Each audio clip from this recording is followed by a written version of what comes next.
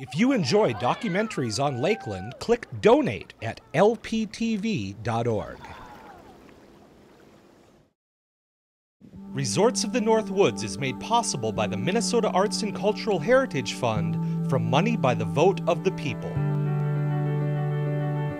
Minnesota resorts are unique. Each offers its own special qualities, atmosphere, and even culture. There's always been a tie for them to be here if they come to the resort. Either Uncle Charlie owned a cabin on the lake or Aunt Mabel lived in Pequot, but there always seems to be some kind of family tie to the area that draws the people here to begin with. Each resort is as distinct from the next as the friendly, fun-loving people who own and operate them. We look at this whole land, not only our beautiful piece of property here, as sacred.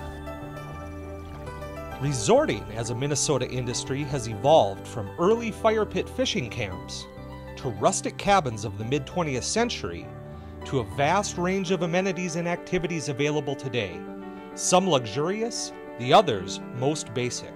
I tell my staff, your only job is to see if people are enjoying themselves and to ask them, how are things going during their visit?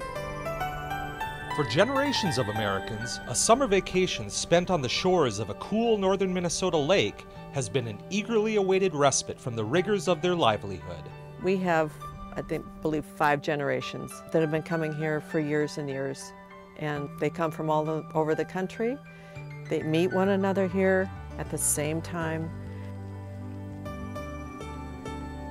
The resort industry began before the invention of air conditioning, as a way for people of the plains to leave their growing crops during the hottest weeks and recoup in a cool lake breeze through pines. Our cabins were considered ultra-modern.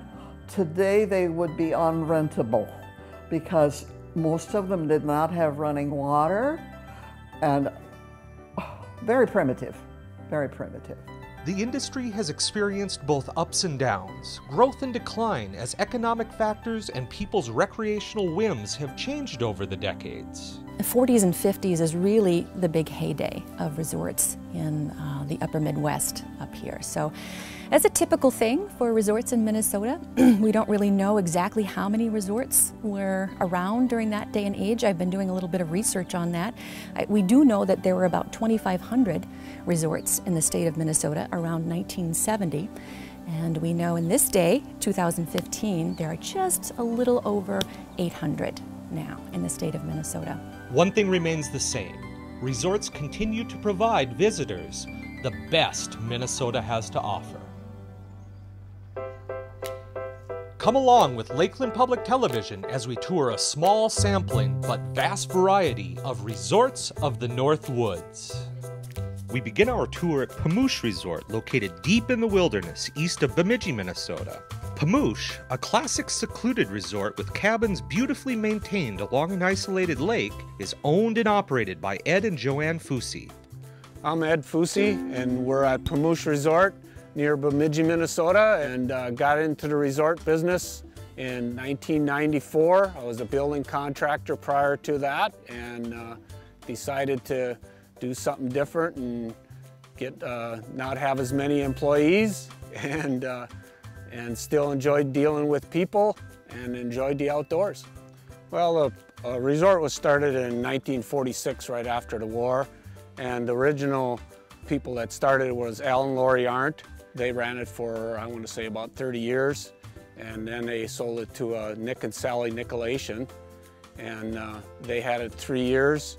The next owners were Tom and Bonnie Schwartzlander, who had it for 15 years, and we bought this resort in 1994.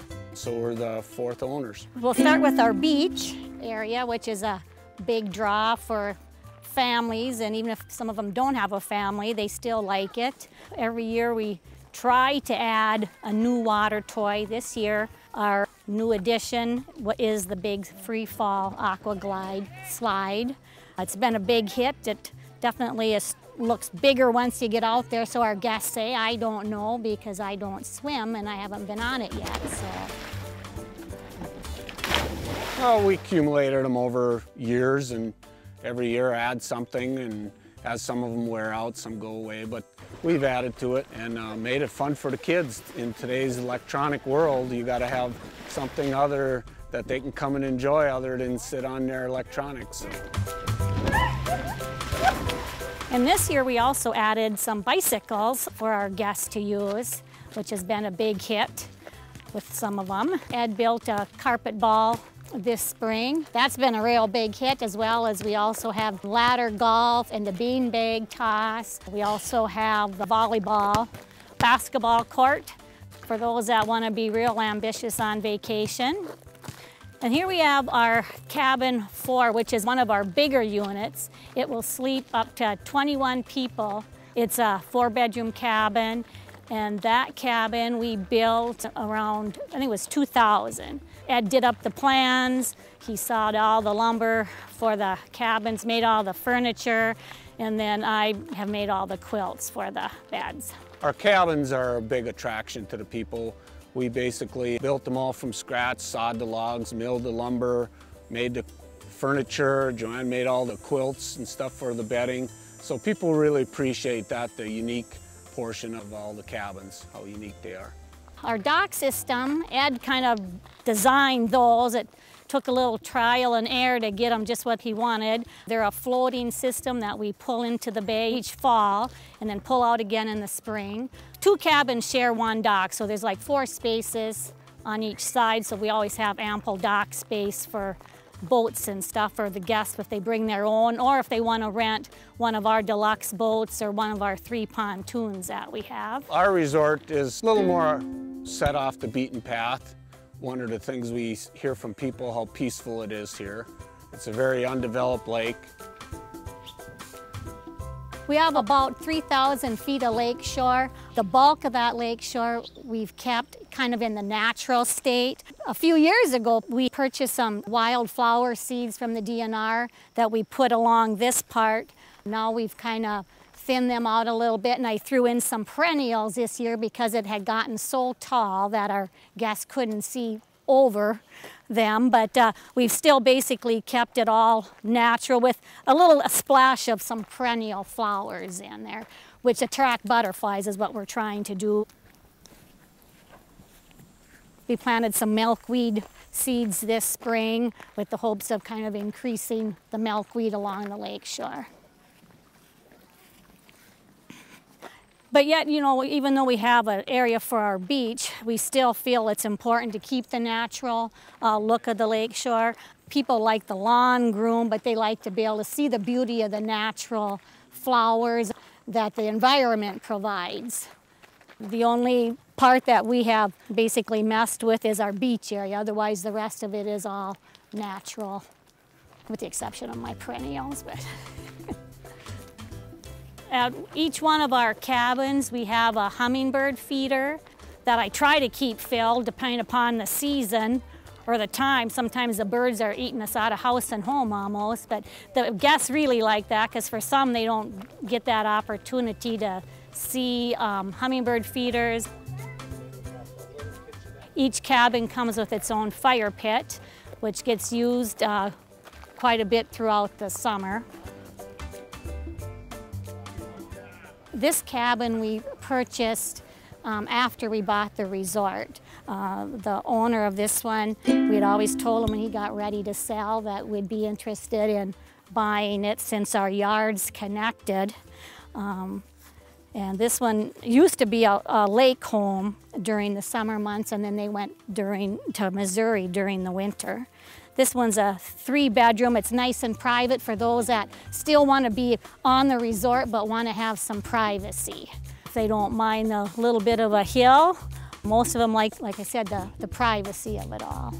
Well, we're kind of off of the beaten path. We're 20 minutes from Bemidji, which makes everybody feel like they're away from all the busy rat race in life, and yet they're only 20 minutes from all the amenities that we're spoiled with, and Bemidji, being a college town, has everything. So antiquing and gift shops and all of that stuff. So they're not far away from it for those that don't want to leave it, and the ones that want to stay isolated and out of touch, they can do that. From the natural wilderness of Pamoosh, we continue our resort tour south to the Brainerd Lakes area at Cregan's Resort.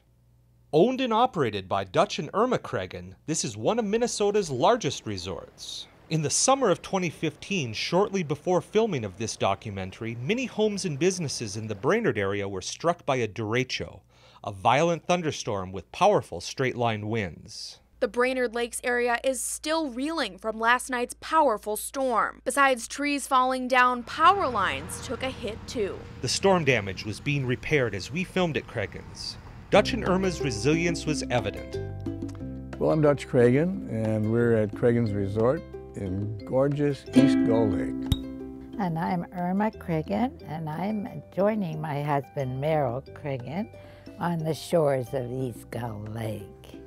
Well, going back a little bit in history, my father in college, he had a good friend at the University of Minnesota in the Minnesota Daily, and they were both advertising pals. So Jack Madden, his pal, had an interest in the Pine Beach golf course up here, and his Uncle Tom was the owner. Jack Madden, as he now owned the golf course, if he'd pay for it, enticed my father to buy some property, which we now have as Cregan's, but only 7 acres, and build some cabins to play golf on his course. And that was done by various means with 8 different families, got 8 different blueprints. There were no big construction companies around here in those days. And so the 8 families made their own cabins, and they were completed in 1940, and we opened in 1941. So next year is our 75th anniversary. My name is Nancy Christine. I'm the Director of Marketing for Cregan's Resorts. This was the original building that was the first building that Cregan's built when they moved up here in 1940. Dutch's father, Merrill Cregan, his mother Louise, they built this first building to accommodate their first guests. 1941, my dad signed the mortgage at the Citizen State Bank in Brainerd on December 6th. And guess what happened on December 7th? The Japanese bombed Pearl Harbor. So that was my early career. I was 8 years old, and my dad said, my job now is to run the worms, minnows, and frogs bait department. And that I did through the war. The wartime was a real challenge because there was a fear that people wouldn't take a vacation at all. And gas was rationing, so was tires. And with a B card, B as in boy, you could make up to Brainerd and back with the ration for that week. So we lucked out further north from Nisswa on up to Bemidji was beyond that B card. Well, everything was rationed, and including gasoline. And so if you had a B card, that was a little bit more than the A card. And the B card meant about 10 gallons of gas a week. So if you were able to save up a little bit, you could leave the Sin Twitties, except the pun, take the car up and coast downhill and go. And by the way, the only 2 routes were around Lake Mille Lacs or up through Little Falls. And so if you got here, you spend about 5 gallons of gas, keep low speed. By the way, they had the speed limit down to 40, so you wouldn't be using a lot of gas. And you had enough to get to Brainerd, maybe to Nisswa, the north end of Gull Lake. But then beyond that, even up to Breezy Point and further north Bemidji, it was out of range. It was hard for them to make it there and back on that B card. And so they really hurt. People in the northern part of the state, resorts, really hurt. And my dad, having organized the Paul Bunyan Playground Association, then organized the Minnesota Resort Association with the resorts that Hawaii had joined. And there were 23 of them. And they took out an ad in the Minneapolis paper which said, we're still running. It wasn't very big, but it was the best they could do. Well, here in Pine Beach area, there was a hotel that was built. There was the golf course. Rutgers had a large property of 32 cabins. Little old Craigan's had 8 cabins. Down the way was Island View Lodge, which had 18 cabins and a paved road. And all of us were able to house about 250 people, and we had one party line phone. Crank, crank. Ours was 2 long and 2 short. And so everybody who came during the war wanted that party line phone to find out what's going on. And, you know, they were taking turns, get off the phone so I can make a call. With years of Dutch and Irma's work developing Craigan's, the resort has grown as large as a small town. Nancy uses a golf cart to conduct our tour. So these cabins were some of the first structures they built out of the side of the main resort building. So these little cabins, and you can see the wood-burning fireplaces were a very important part of a lot of the early structures because they always wanted to go year-round, open all 4 seasons, and we are open all 4 seasons, have been from the beginning. Well, we had 8 cabins through the war, and they were all housekeeping. And right after the war then, Jack Madden, my dad's pal, had the golf course and decided to go into the resort business, and so he opened what's called an American Plan Resort, where you have all your meals served, all 3. And so he quickly built a larger resort, well, than us, as a matter of fact. And so my dad also took courage from that, so he started serving meals, added 4 more cabins. I joined the Army after college, went to Europe, stayed over there a year, and my dad offered the resort to me to buy or he's going to sell. And it was some tough decisions to make because I was in Berlin after the war and I was going to school there and I had the GI Bill, and he called me up and said, how would you like to run a 12-cabin resort? I said, are you making any money from the 12-cabin resort? Are you earning a living? He said, no, that's why I'm selling it. Do you want to run it? I said, well, I'm thinking, Dad, I'm thinking. Just a minute, I'm thinking. And so finally I came back. And for 2 or 3 years, I tried to build it up a little bit, had another cabin, couple of 3 cabins more. But then one winter, I had to be working somewhere in winters to survive. I was in San Francisco. And I went to a dance hall, the Avalon Ballroom. And there was a cute little cookie from Canada, a nurse, and I asked her for a dance. That's part And true. that's the story of Craigan's. Now we're the largest resort in Minnesota, 305 rooms, and otherwise, except for her, there'd still be 15 cabins. In a nutshell, that's the story. He makes it sound like I was the carpenter. I did help them, but I wasn't in charge. This is where Dutch and Irma lived. They've lived on property for 50 years and have, the last couple of years now, they live off property. This house kind of took a hit from the most recent storm, so we're just in the process of getting it back together again, and it'll be a rental unit now. But they lived on property, so they were very handy for any time there was a problem at the resort or somebody needed something. Probably too handy. It certainly became their life 24 hours a day, 7 days a week. But they enjoyed it. That was the life they made for themselves. I didn't think about, well, someday we're going to be bigger. You just did it. And so in the winters, it would be the time to add on, paint. And then we built the lodge and changed it around. And well, I was painting and sewing curtains and doing all the things that the wives had to do. We are heading down the beach road. We're going to the marina area of the resort. What a beautiful lake. It is a lovely lake. We're coming up on the North Beach area. This is where we do weddings. Everybody wants to have an outdoor wedding by the lake, so surprisingly this year, other than our storm weekend, the weather cooperated for our weddings, and I don't think they had to bring any of them inside, so we always have a bad weather backup just in case. But this is where the The weddings are held under the willow trees. So it's a lovely facility on the lake.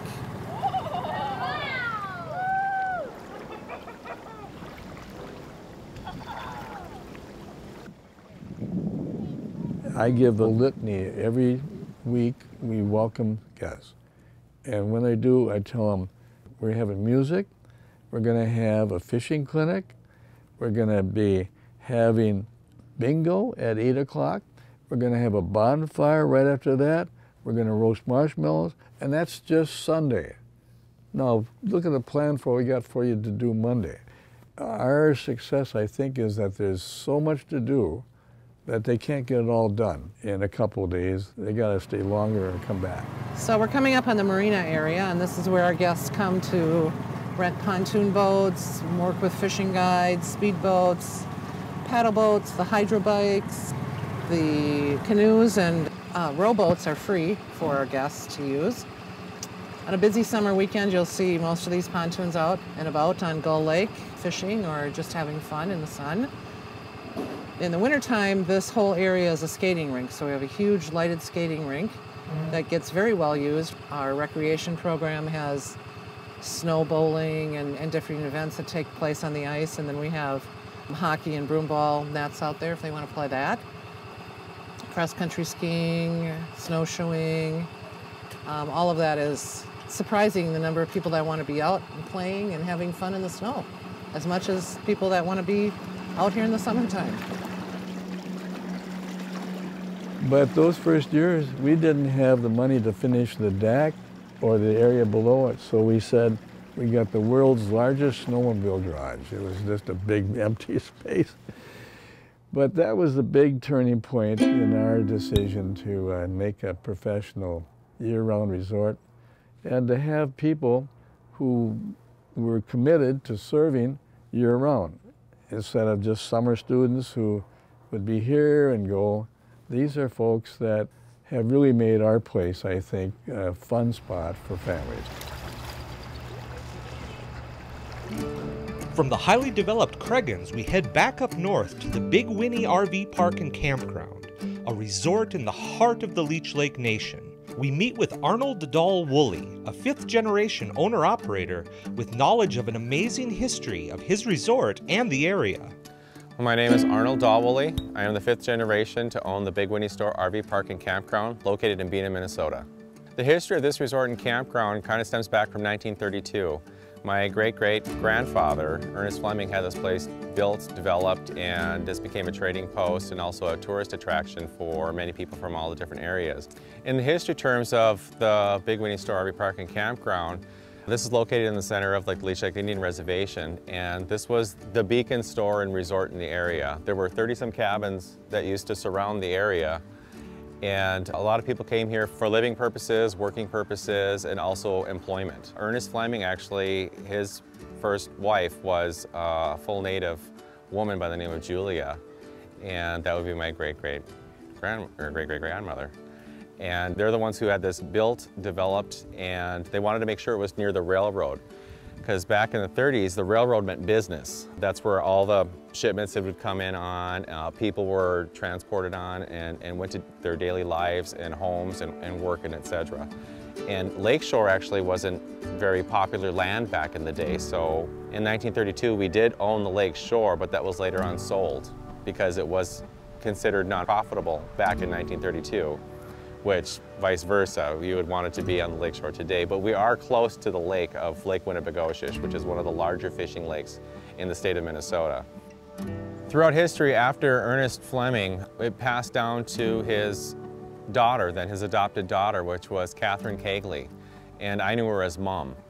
And right now, I currently live in her house because their house was built on the grounds and the property, which is just a little ways away from the resort itself.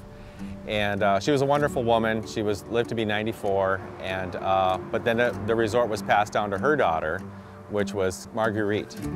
And Marguerite met my grandfather, Arnold Dahl, whom I'm named after, and he was from North Dakota. And so it was sold outside the family actually for a short period of time, and that's when it took a nosedive a little bit. And it was pretty well documented that our resort was in disrepair for a period of time. And that's when my father got it. And so he started restoring the building and restoring certain areas of the land itself. And then it came down to me. My great-great-grandfather, Ernest Fleming, the one who had this place built, and there's an interview that he had done years ago, and I got to read it.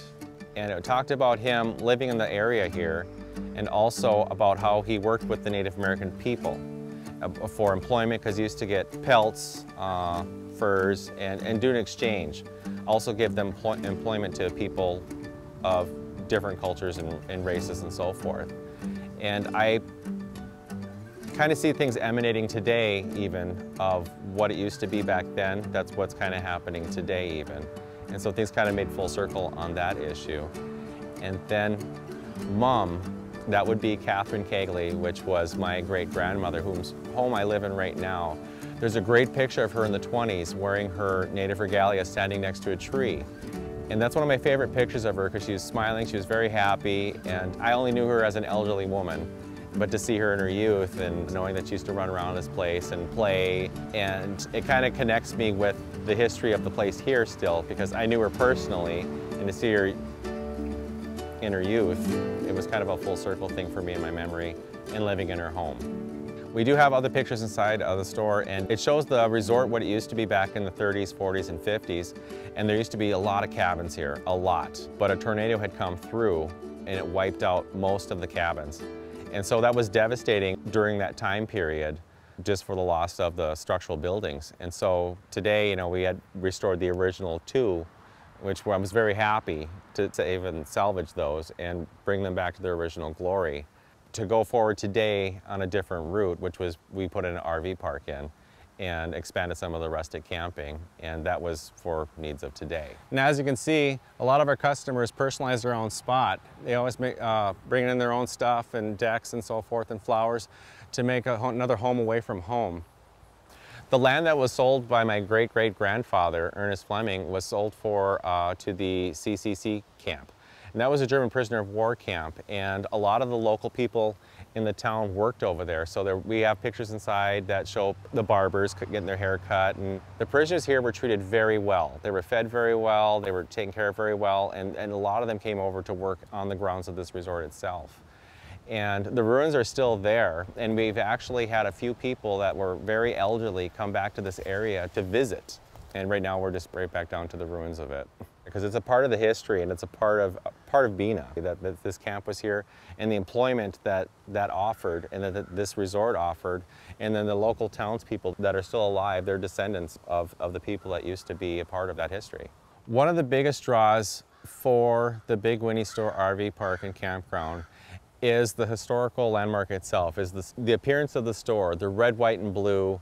When you drive by, you can't miss it. It's a very unique building. And another draw that would be out here is we're surrounded by 5 different lakes. So if you're a hunter and fisherman, you can go out and fish all day. If you can try out different lakes, the area is beautiful. We're on the center of the reservation, so there's all different kinds of experiences you can have. You can go to powwows, have the Native American experience and culture, and find out what it is to be Native American today. And find out that there really isn't a lot of differences in between all of us. Some other of the unique aspects of this area is like we're on green routes. And so we have people that are biking from all over the United States. And so we're in the center of all of that. So this is one of their major stops. So we'll meet people that are coming from Seattle, traveling to New York. And they'll come here specifically because of the historical aspect of this place, the historical building and the area itself. And also it's right smack dab in the middle of where they need to go. And so they're really appreciative of that. The resorts in the area, when you're coming through a small rural town, you don't realize that the population in the summer grows quite drastically.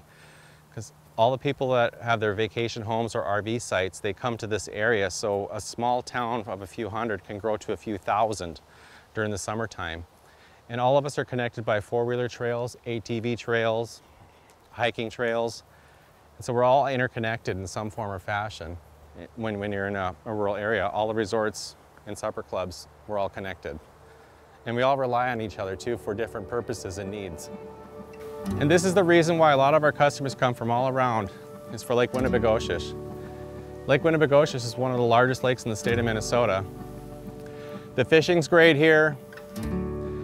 The swimming is great. Just the outdoor living aspect of Winnie itself. It's a beautiful lake. This is a place to come to. Winnie's great for this is because they have sandbars, so you can be way out there and the water will still be like waist high. Parents used to say, come on in, you're too far out, but the water was only here. It's a beautiful lake. It's very peaceful, it's calming. You can't ask for anything more. Far across beautiful Lake Winnibigoshish from Mr. Dalwooley's resort is Bowen Lodge. Owned and operated by Bill and Gail High, Bowen Lodge is perched high above the waves of Lake Winnie and a short walk to a smaller secluded water, Cutfoot Sioux Lake.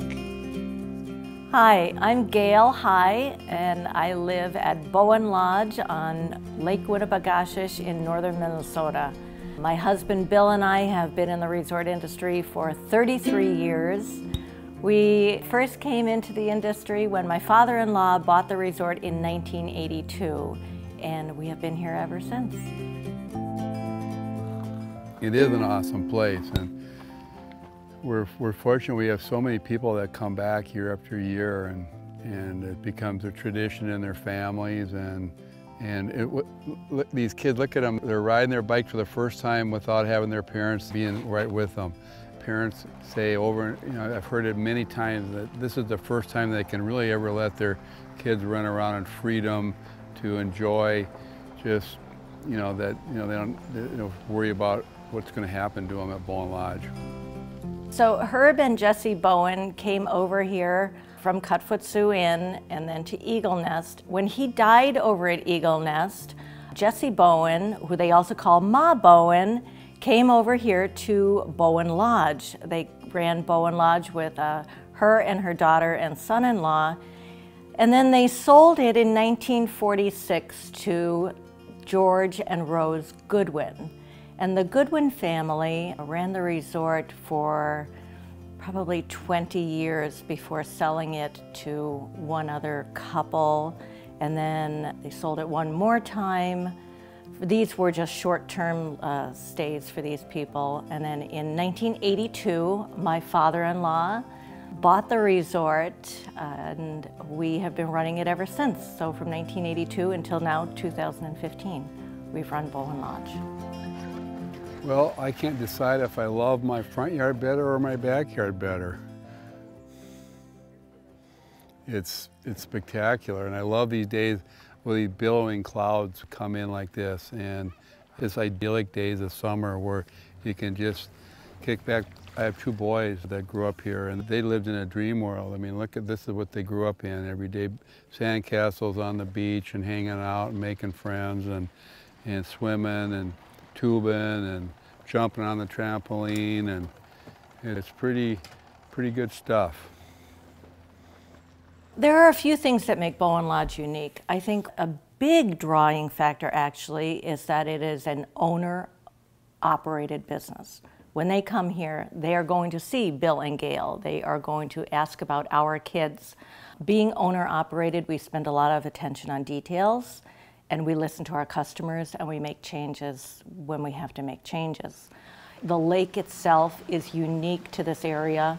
It's a 70,000 acre lake that is 96% undeveloped and never will be. So when they go out fishing, they're guaranteed to see bald eagles and loons. There won't be jet skis, there won't be docks, there won't be private homes along the shoreline. It's all very undeveloped.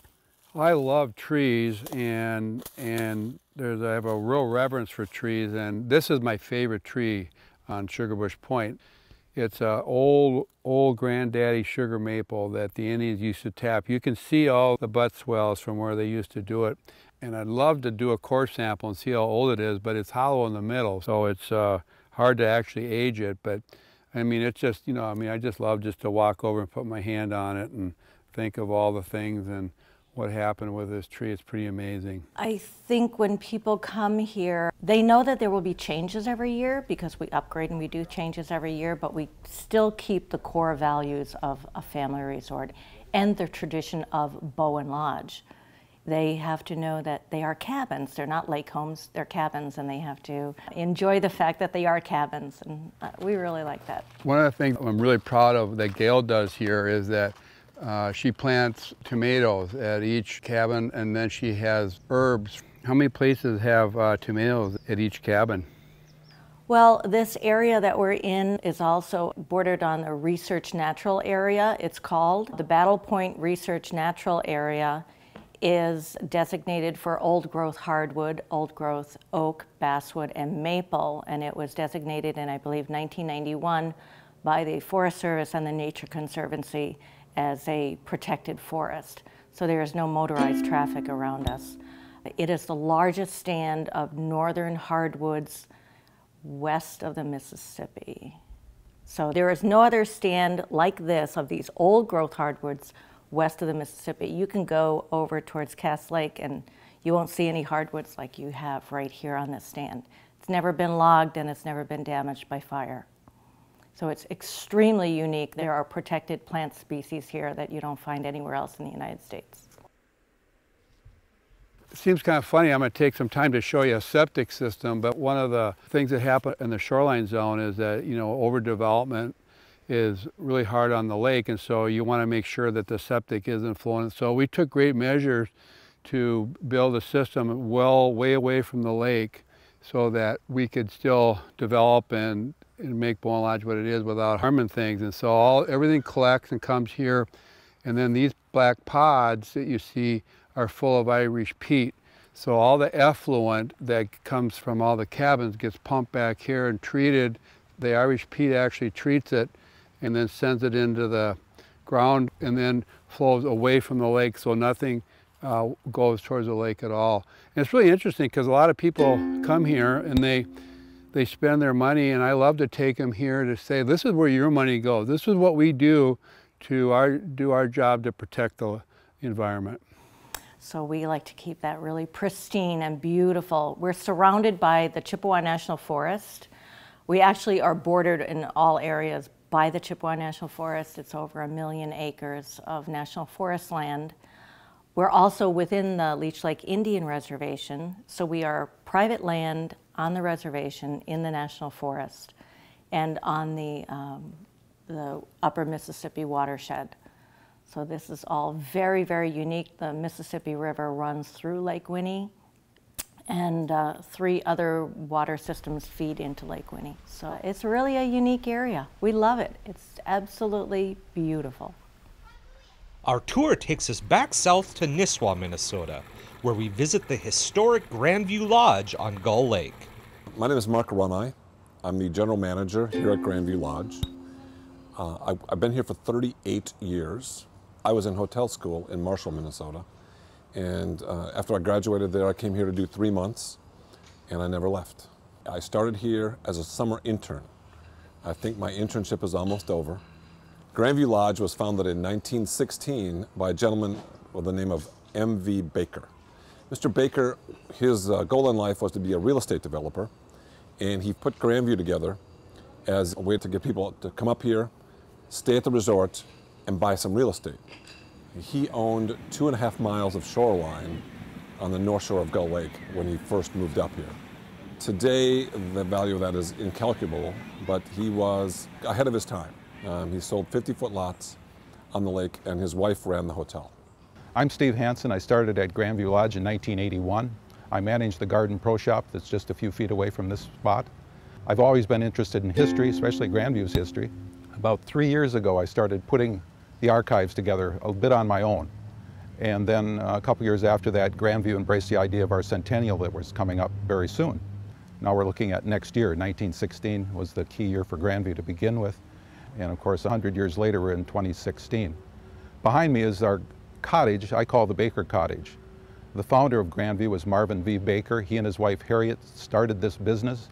Initially, it was supposed to be a real estate business, according to Marvin, but Harriet was a great hostess. They could see the compatibility of the two businesses working together, and it was a hit. It's lasted all this time. Every season's been covered for 99 years right now. When they arrived here in 1916 as owners, on the property was a lodge that had been built by Sheriff Spalding. And he owned Grandview for a year. He didn't call it Grandview, it was just going to be a hunting lodge. But the Bakers saw that as a place where they could entertain people. That was the start of it. There were a few rooms in what we would now term like a small hotel. Inside those walls was the homesteader's cabin of the Berg family. They tried to make a go of it here for about 10 years, right around 1890 to 1900. Didn't work out. There was some turmoil about the property, just nobody seemed to know what to do with it. But when Marvin Baker saw the property, he could see what it would look like in a few years. Gull Lake was still in a point where it was low yet. The permanent dam was just been built, so it was filling up into the reservoir we now know as Gull Lake. So when Marvin Baker and Harriet Baker started Grandview, it was simply the large hotel that was just over my right shoulder. June 1st, 1921, the lodge opened for business. It created a centerpiece for this lodge that we've developed through all these years. Initially, it was used for dining, small kitchen, large dining room, lobby, and a ballroom upstairs. It was actually maybe the hottest place around for a decade in the 20s.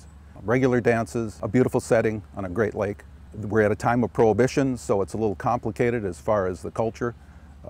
There were people from Chicago that were in the bootleg business. I think Minnesota was mostly used as a place to get away from the trouble and the violence for the most part.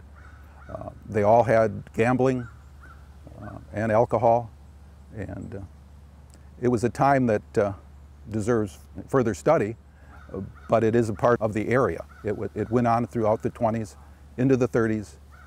In 1937, Judy and Brownie Coate, a couple from Edina, Minnesota, bought Grandview Lodge primarily as a place to house the parents of the kids who attended the camps that they owned on the next lake over. They owned Camp Lake Hubert and Camp Lincoln, which were founded in 1908. These are world-renowned children's camps, and they needed a place for the parents to stay when they were dropping off the kids, and sometimes for the whole time.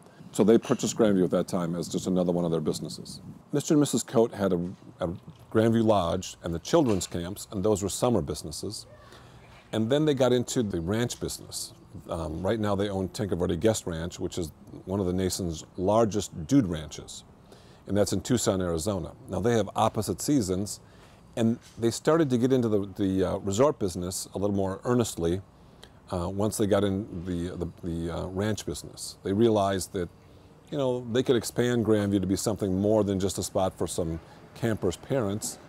And Grandview grew from being open 100 days a year, which is what it was when the camps were its primary mission, to now being open all year round. The lodge was built where it is right now because down by the lake it's quite low, and they needed to get it up on a spot where they could view the lake, and it would be safer from the changes in elevations of the lake, the flooding that was potentially there.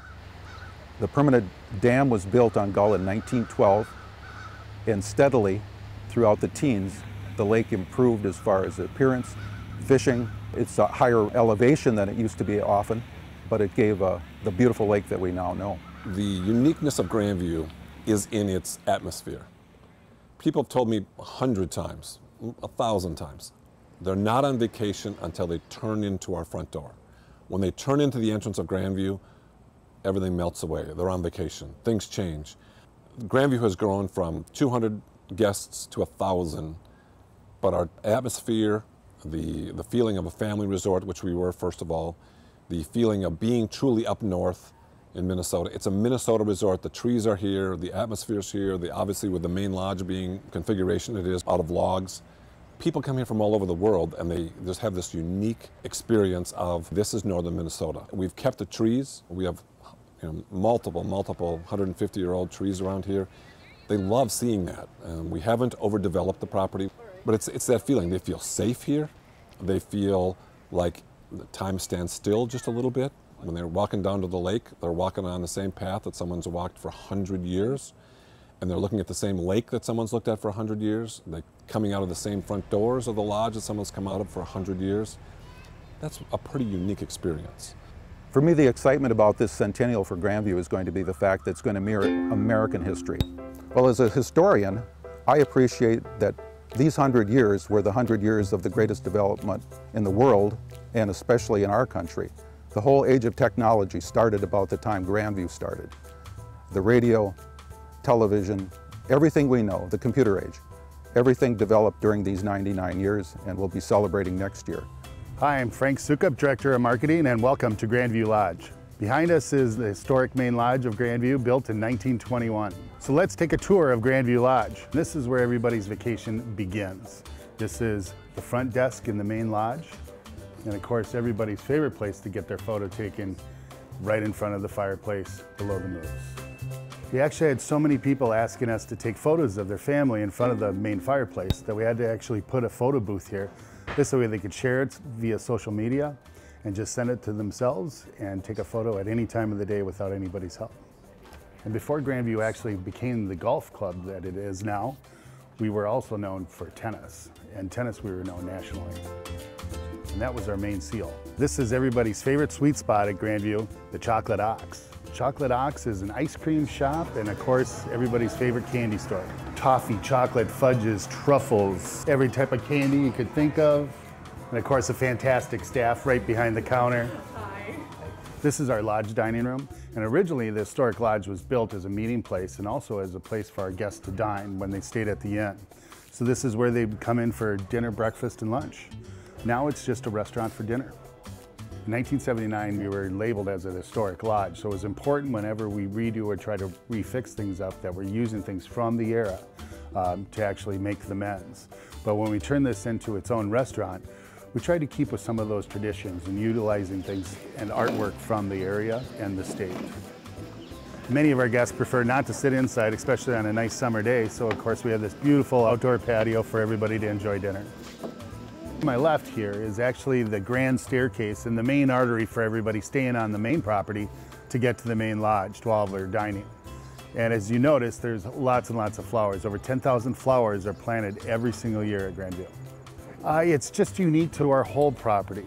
As you can see, the flowers really enhance the view, and it makes you just happy either coming to dinner or going back to your cabin. So this is the grand staircase. So the grand staircase here, we'll do over 100 weddings a year just off of these staircases. A lot of weekends we'll do anywhere from 5 to 7 ceremonies that are literally off this staircase. And the bride will come down the stairs, people will sit to the left and the right, and the vows are actually spoke where we're standing.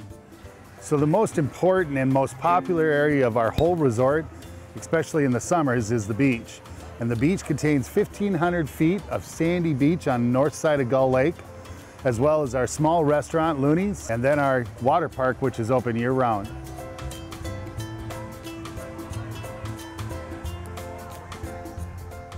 So we're looking at the Roy Lake cabins, which are some of our most popular cabins, especially for romantic couples. They're one-bedroom, fully modernized cabins that sit just feet off of Roy Lake.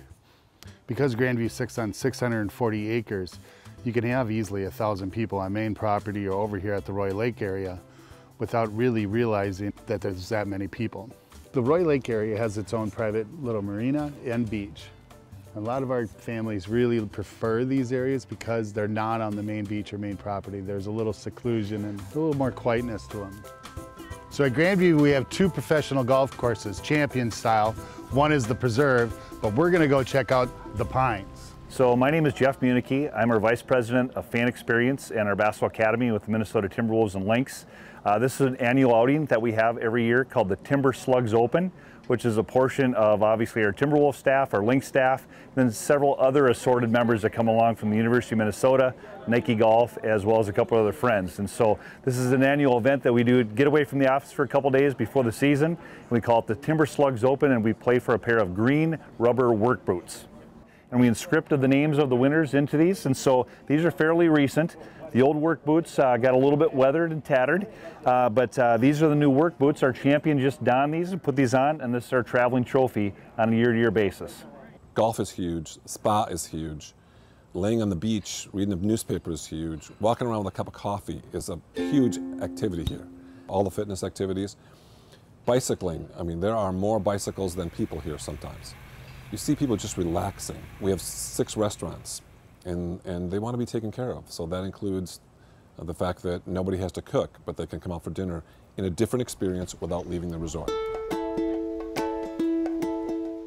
Crow-Wing Crest Lodge in Akeley, Minnesota is our next visit.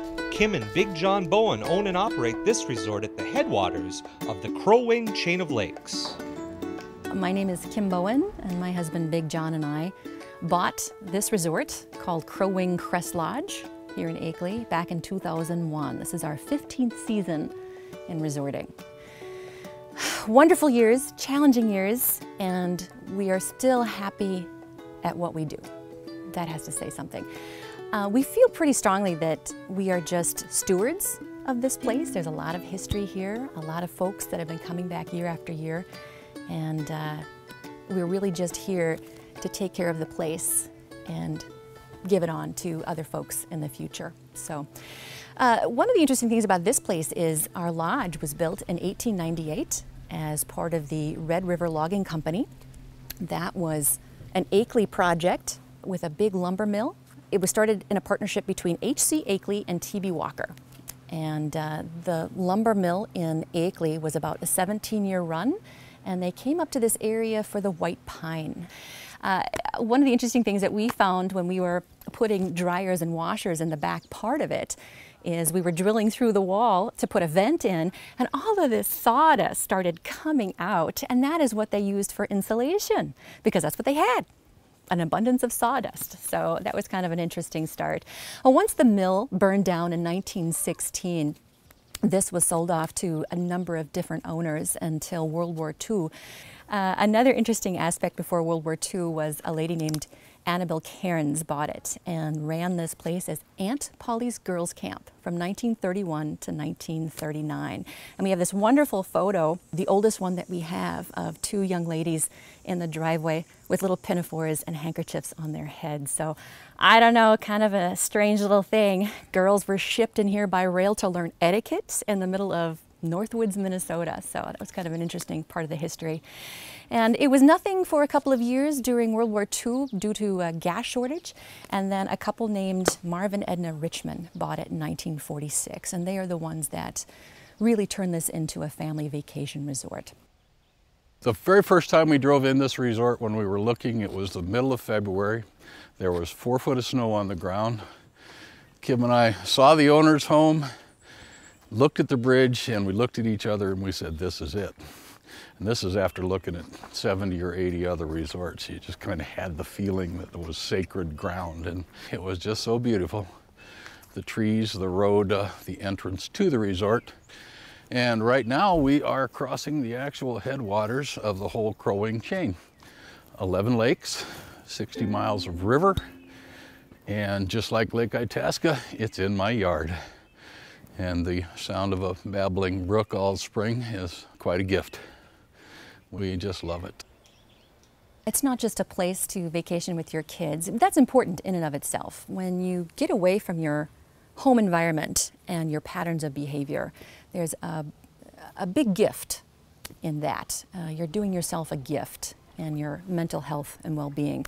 This place in particular, I think, really entrenches the idea of relaxation and getting off the grid if you choose. I love some of these photos to illustrate that. So I look at this photo from maybe 1953 of a bunch of adults sitting on handmade swings, watching their children frolic in the lake on paddle boats and canoes and rowboats. And if you walk down there today, 2015, you will see parents sitting on the swings and watching their kids playing in the lake, frolicking, laughing, flipping around on stand-up paddle boards now, and still kayaks and paddle boats and things.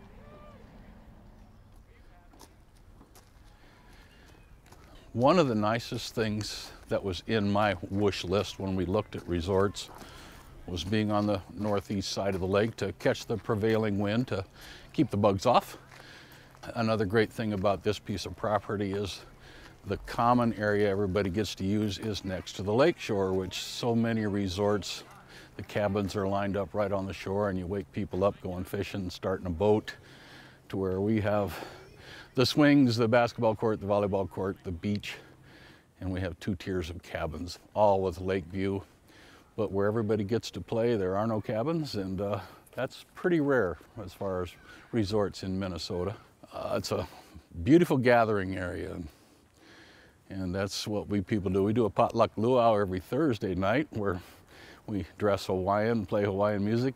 Sometimes that's the only good meal a resort owner gets in a week is the potluck luau. So that's one of our favorite nights and a good way for everybody to get together and know each other. We are a traditional resort. We offer traditional things here, cabin by the lake, activities that we do, traditional things like bingo and kids crafts and pool table tournament and sandcastle contest. My husband Big John and I, we had a vision of what we wanted to create here, and that was to incorporate our more holistic healing kinds of things into this environment. We felt it was a really good fit for us, and we immediately started as soon as we bought. Boom, went right into him. In fact, right now what he's doing is working on 2 people back to back doing reflexology in our basement. So he'd been doing that for about 40 years before we moved here. And so I teach aromatherapy classes. I started drumming circles 15 years ago. We do retreats in the spring and the fall. Lots more friends of ours come up and provide massage services. We do yoga on the lawn every week, and we have a lakeside sauna. We have a little bit deeper opportunity, I think, for people to really heal if they want to. And we're not pushy about it. Just like if you don't want to come to bingo, well, don't sign up for it. We have a sign-up sheet for everything. If you don't want to do origami frogs with the kids on Tuesday, well, don't sign up for it. Go read a book in your cabin, do what you want, pet the chipmunk, whatever. If you want, you can come to a aromatherapy class. If you want, you can get your feet worked on. If you want, you can have an ionic detox foot bath or get your ears candled. There's opportunities here that make us a little bit unique, I think. Looking up is our 250-year-old white pine that we call Luna, which sings in any small breeze. And this is also a very popular cabin with the spirit of the big white pine.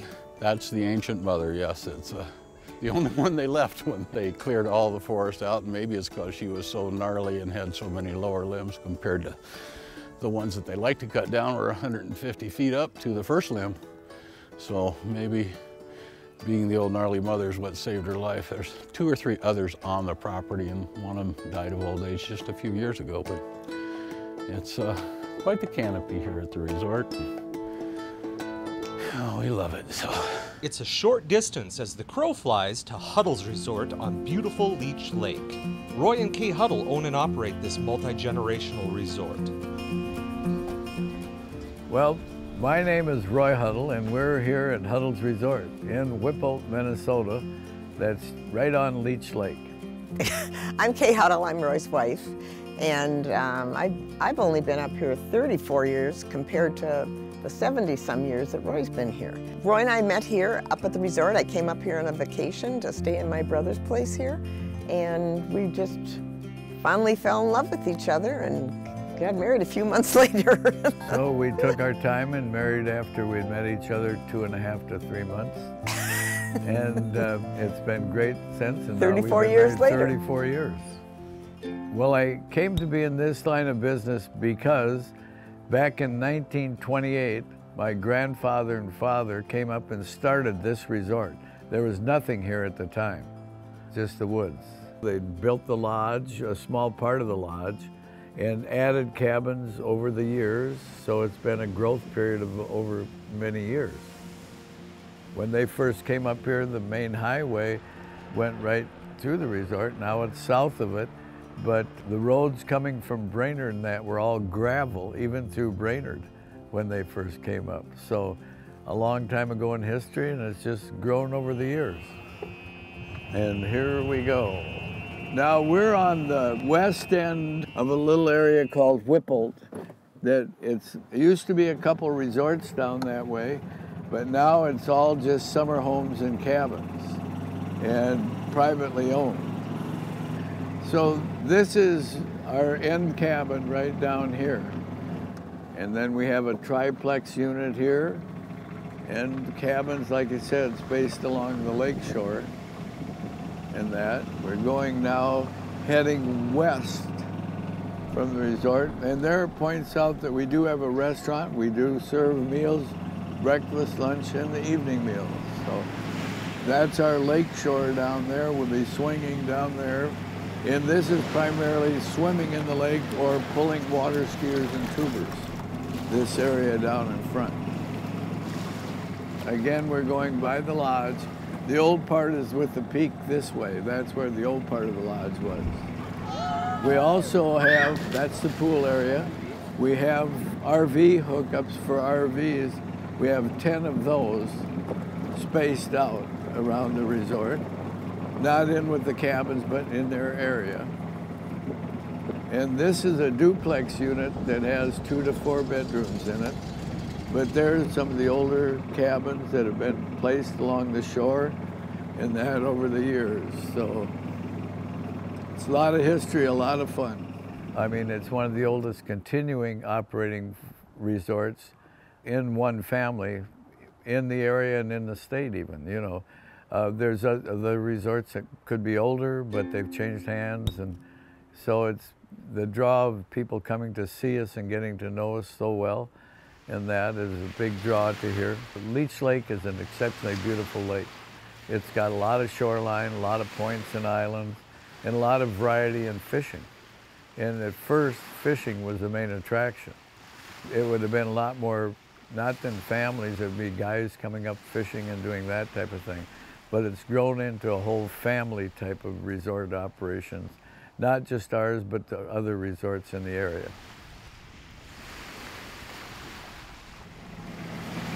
And we're on the road that takes you to the harbor, which is about a block from the lodge or a little more.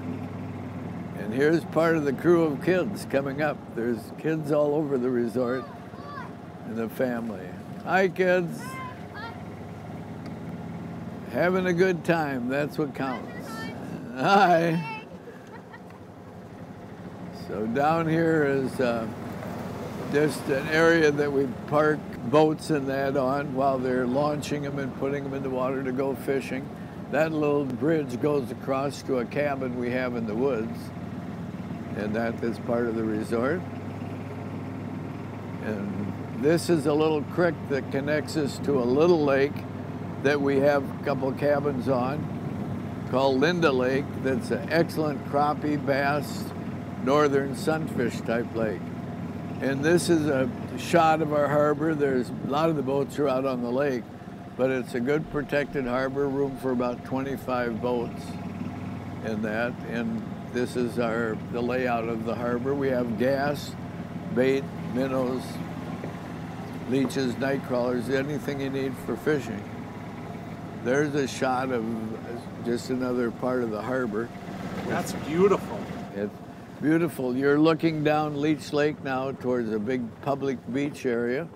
That's a lot of fun to have. And this is Bear Island out there and Pelican. So just a scan of what there is in the area.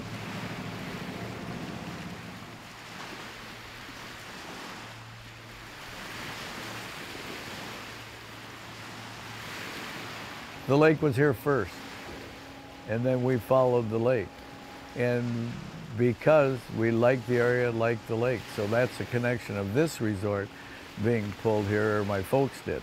And it's the big draw for our guests because you can go out and look at the lake, and you can go one day to this area, one day to another area. The lake is a connection to Walker. We can go by boat or by car. How are you doing, kids? Can you have a ride? Yeah. Jump on the back. We're just that lazy. I get a lot of good riders when I go around announcing activities and that. So, and the kids are always welcome. But they had a long ways to go. They had about 50 feet. So we don't want them worn out. I think they expect that Roy's going to be pulling tubers and skiers every day. I think they expect there's going to be a family dance, a talent show night. We have bonfires, turtle races. Once they've experienced that, they come back and expect those things, you know. Look, oh boy.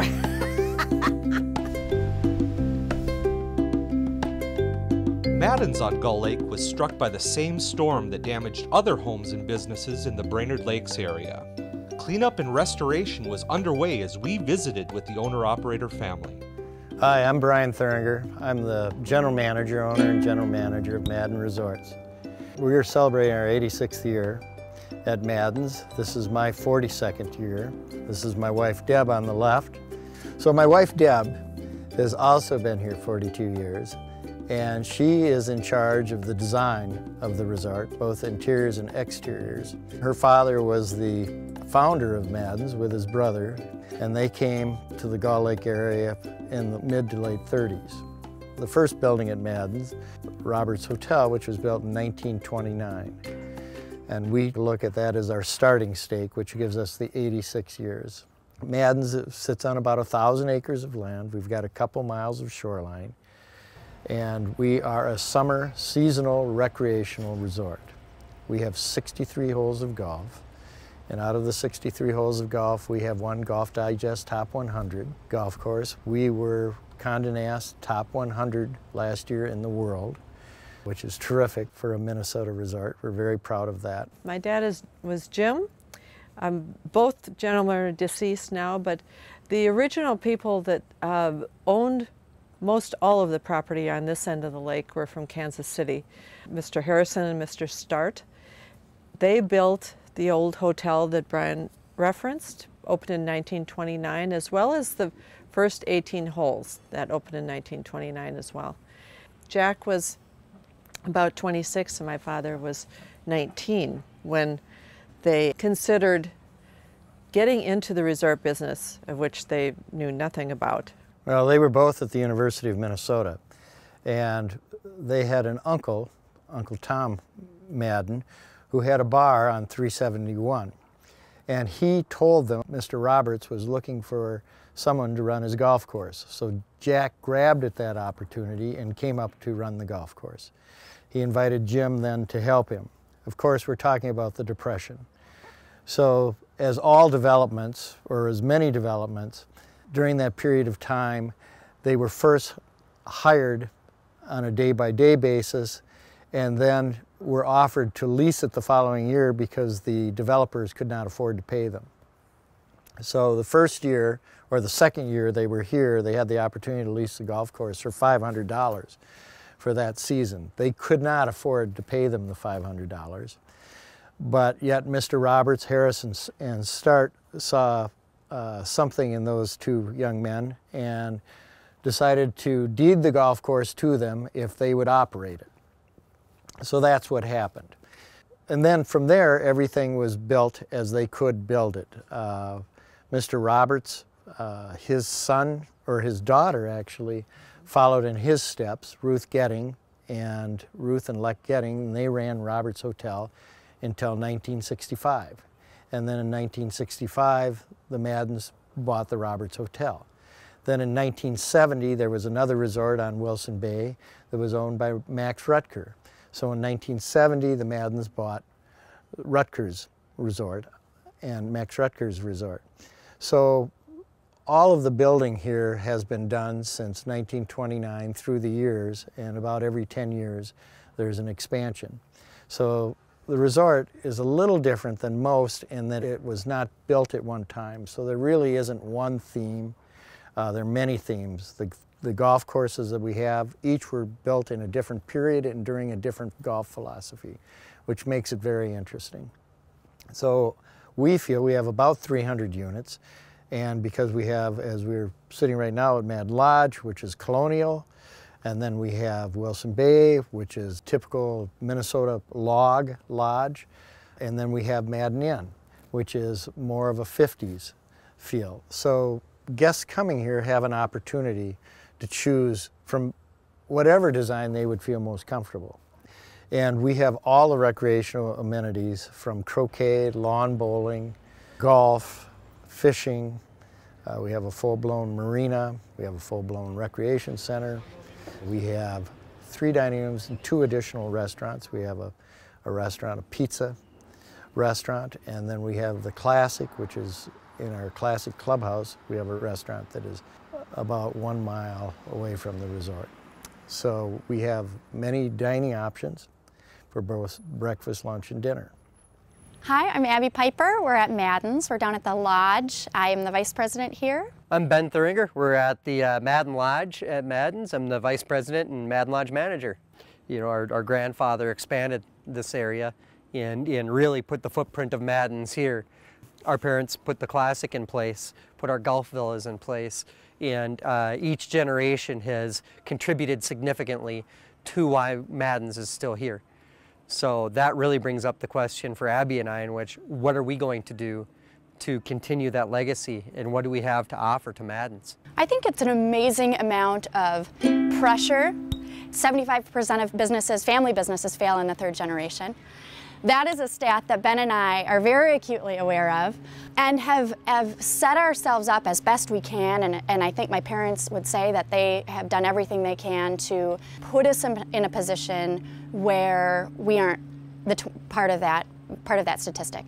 You know, you grow up in the business. It's not like someday you show up and you know, are in a new business. We grew up here, but then we've taken additional steps to provide us with the tool set that we need to create the next, you know, 40 plus years of amazing hospitality. Ready? We're ready. All right. I'm inviting you to come with me to tour Madden's. I am Kathy Reichenbach. I am the marketing director at Madden's. I've been here for 34 years. My job description is about 25 pages long. I do everything from marketing the resort to people outside, as well as marketing all of our services on property. We are heading up to the historic Roberts Hotel that Brian and Deb talked about in their interview. That was built in 1929. I meet with a lot of travel writers, media people, do a lot of tours, and showing off this beautiful property is probably the best part of my job. We are going into the Roberts Hotel that was built in 1929. You have a view of Steamboat Bay on this side. On the other side of the hotel, you'll see the Pine Beach East Golf Course that was opened in 1926. This was the original lobby and dining rooms, and also guest rooms on this floor. There are 3 floors in this hotel. There are 40 guest rooms in this building right now. Some were small hotel rooms that we have made into, like where we took 2 small hotel rooms and made them into 1 big room. So some of the rooms are very unique. They may have 2 bathrooms in them. Or we have suites. Some face the golf course, some face the lake. This was owned by Arthur Roberts, who was a hotelier and owned many properties around the country, Rochester, Florida, different areas. And he sold it to the Madden brothers in the 70s. One of the comments that we hear from our guests is, this reminds them of Dirty Dancing. We are going into the golf club area of the Madden Inn. We are starting to use a lot of our historic photos in our guest rooms and our dining rooms, some more of our public areas, because we have an awesome library of wonderful photography. So we are overlooking the Pine Beach East Golf Course. This was the course that was built in 1926. So from this view, you get a back side of the hotel, as well as Wilson Bay. Almost from every vantage point you can see water. And the Madden Lodge, the dining room is surrounded on 3 sides by water, which is very unusual. And water has a very calming effect. If you took 2 dynamics of Madden's, which I feel are super important, it's going to be water and golf.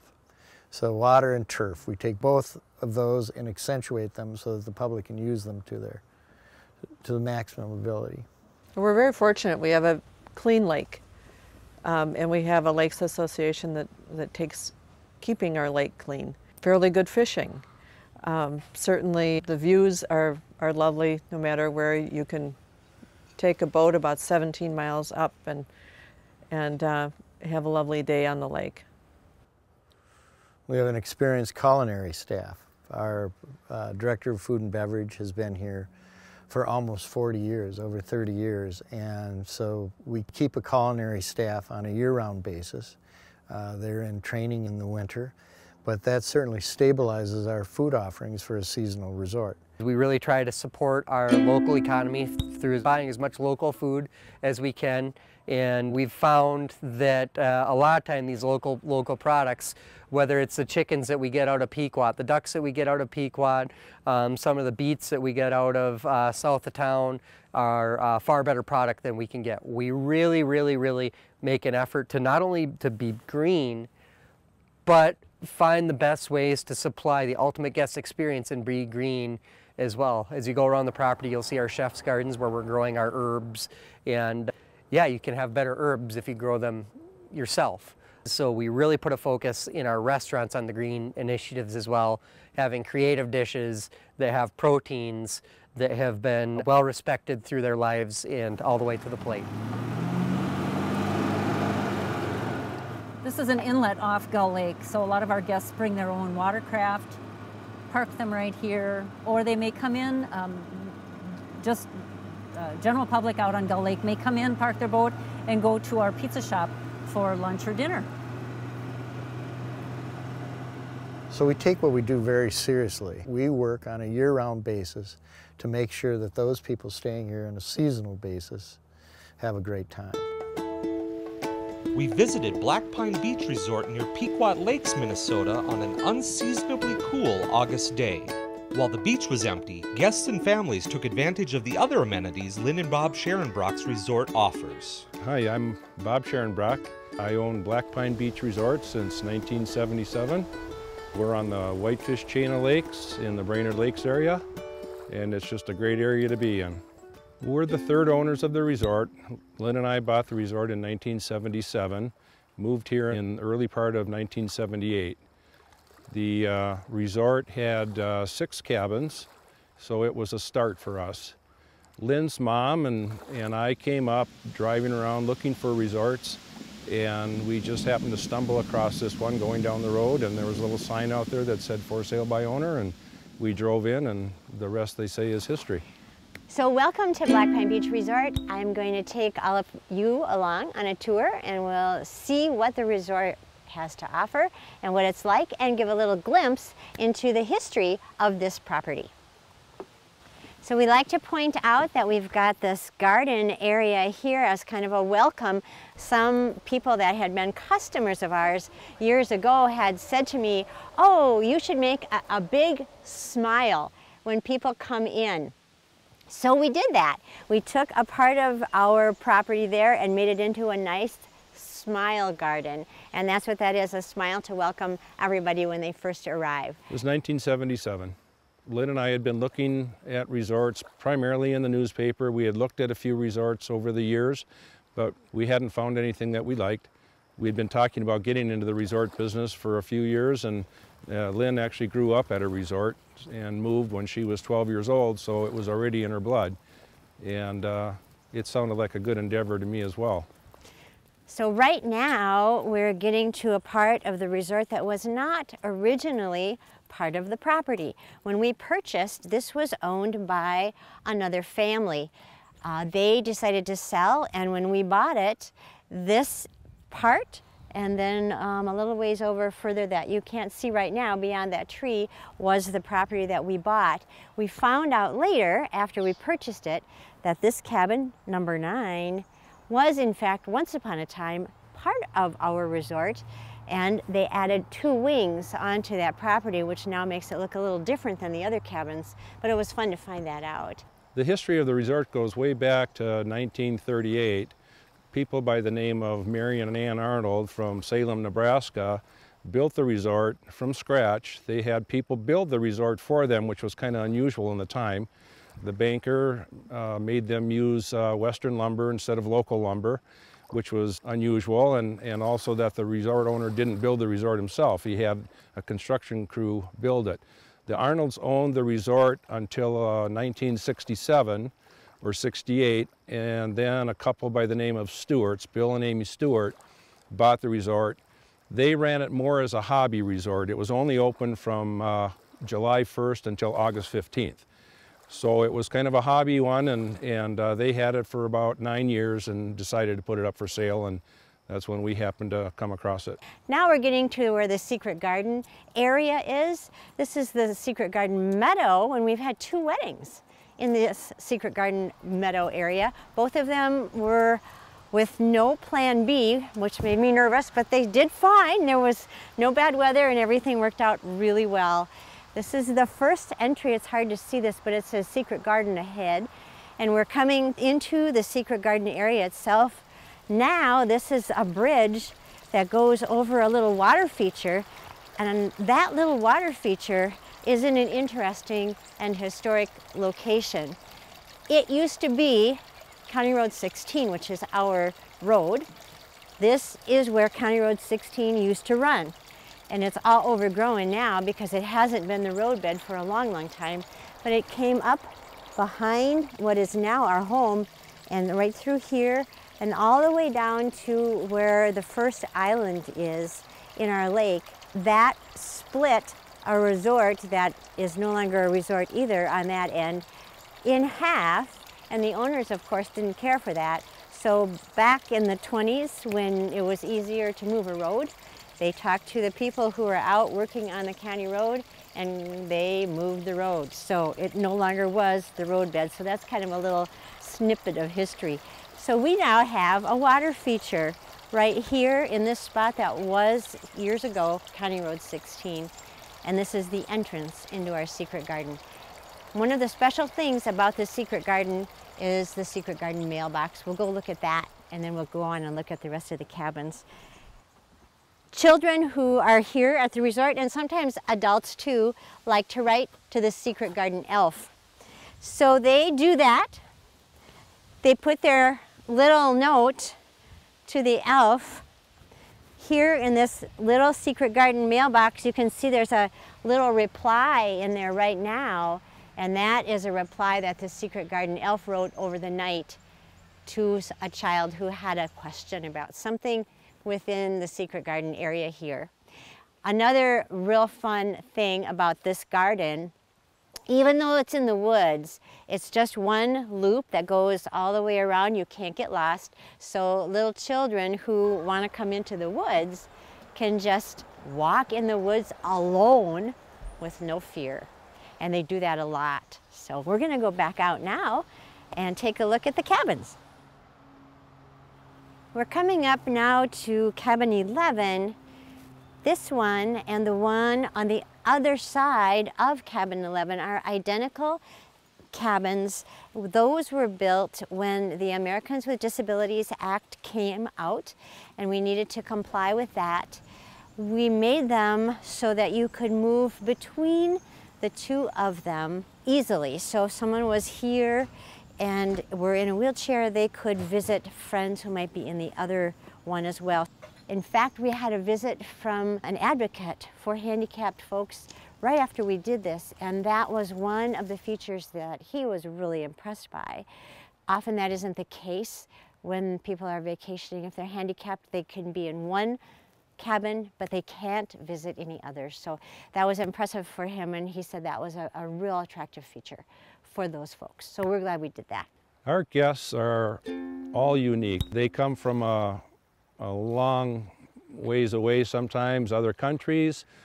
Some come from as close as Brainerd or even Pequot Lakes. They all have different lifestyles. We have people who work at grocery stores, we have doctors, we have lawyers, we have people who build houses. It's just endless as to what they do as far as making a living. I think the main thing they all have in common is they love to be at the lake.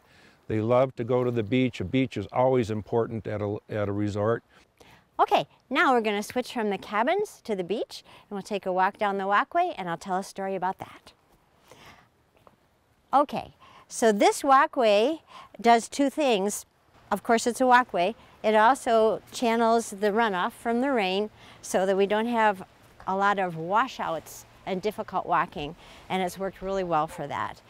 We just repaved the whole resort last year and had all of the runoff water and everything from both walkways and driveways reoriented so it goes into either a rain garden or off onto the yard itself.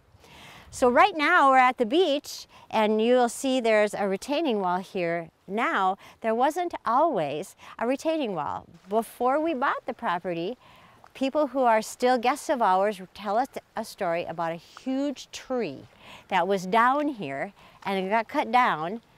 I'm not sure what year, but it got cut down before we had the resort, so it was prior to '77.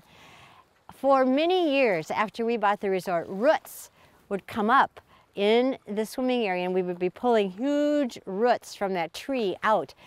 every time we would pull a root out and those people who recalled that tree were here, they would tell again the story about that huge tree and how much they loved it because it was a shade tree at the beach. We'll have people playing volleyball, we'll have people down on the beach, of course, swimming. We'll have people that have done pig roasts down at the fire pit. We've had people doing fish fries down at the fire pit or up outside of the cabin. Just the visiting with people is kind of interesting. People don't know each other sometimes when they come here, but they become friends.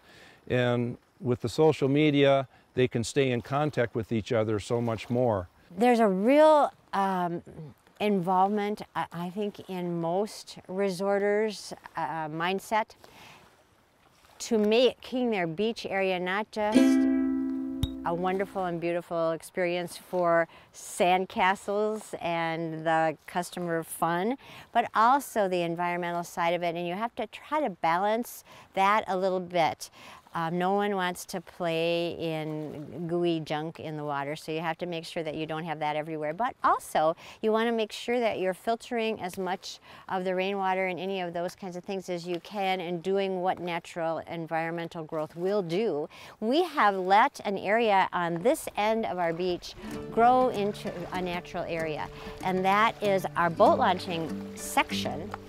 That area now, this year, just sported some swamp milkweed, and we had a monarch population there, which was just fabulous to see. So even just a little area like that can do a lot for the natural side of things.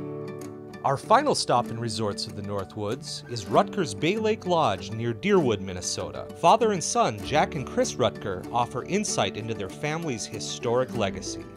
Hi, my name is Jack Rutger, and I'm from Bay Lake, born and raised here, and I love it. I've worked here all my life, went away to college, went in the military for a couple of years, came back in 1955, married, and I've been here ever since. Working at the resort, I'm the third generation Rutger to run this resort. Oh, you carry a lot of pride. My grandfather was the first, obviously. He died when I was about 10. My father came on, and he's a tremendous operator. Operated through the Depression of 1930, and made this business go. He told one time on August 2nd, the height of the season, he had 2 people in the house.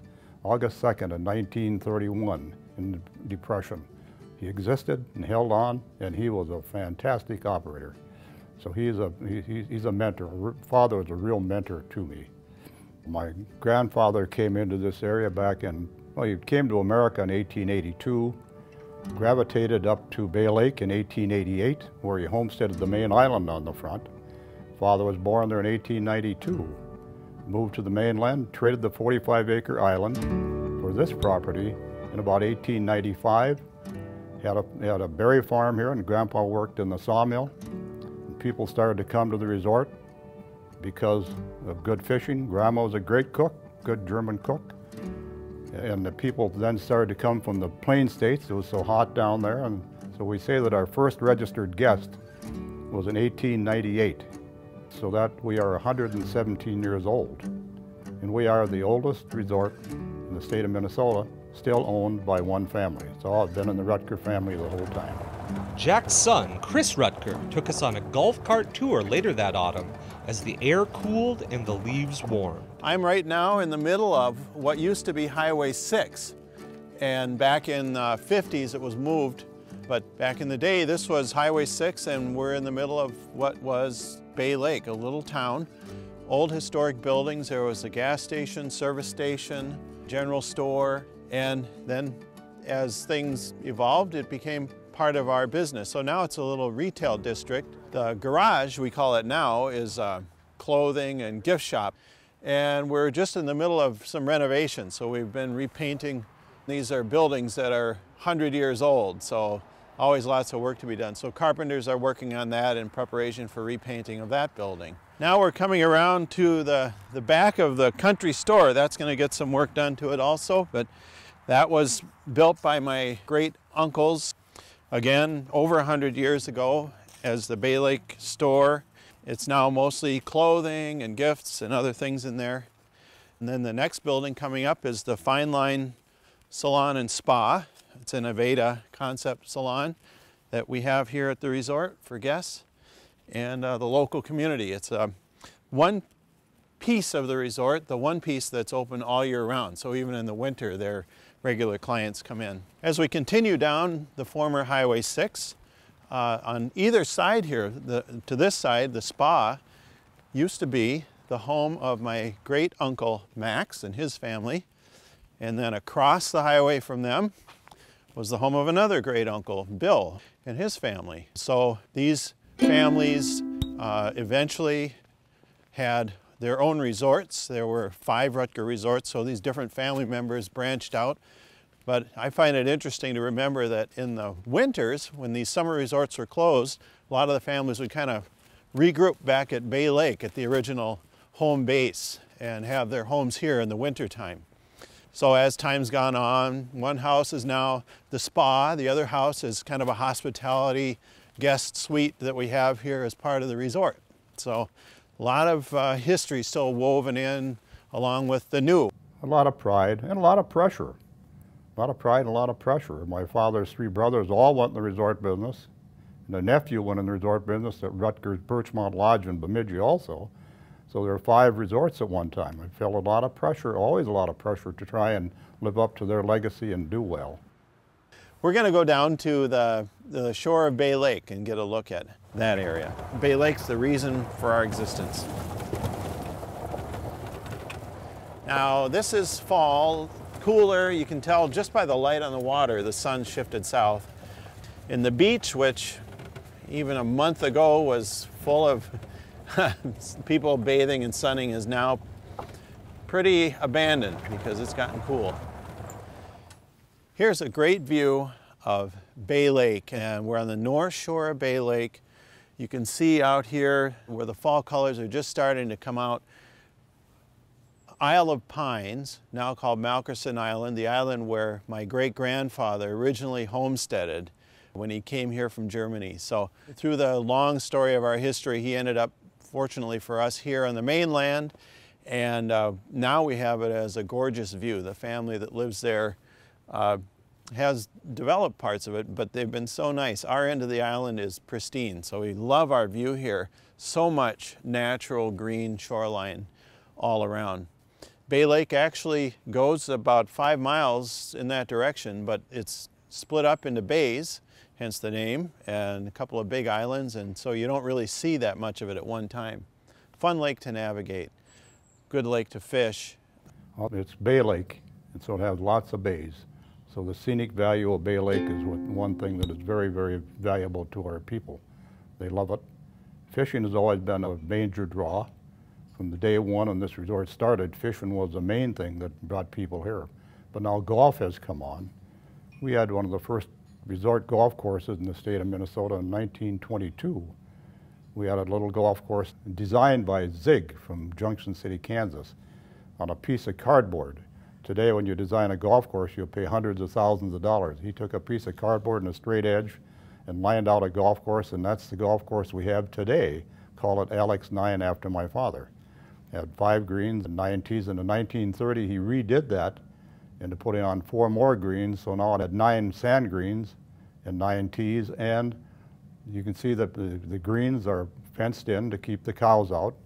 You can see the cows and the horses in the background in the pasture and the fairways, so there's no need to mow the grass because the cows and the horses did it, and they fertilized the grass besides.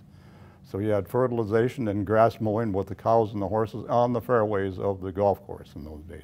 But we then had a golf course to go along with the fishing. So those were our major draws for the activities, for people's activities. I think what sets us apart in some ways is just it's a quieter area than some resort areas. We're on a lake that's gorgeous, good size, but not as developed as some lakes. You look out and see so much natural shoreline here. A lot of people can't believe they're only a couple hours away from the Twin Cities. Certainly there's boat traffic, but not crazy like some lakes where it becomes almost a skating rink of boats going around in procession, you know. So it's a fun lake, there's stuff going on, but it's not as busy and crazy as some lakes. We are now going to head over to the golf course. 2 courses, Alex 9 and the Lakes course. and take a look at things out there, some fall colors and pretty scenes. The lakes course is one of my favorite spots because it's a lot of natural terrain and natural lakes out there. So.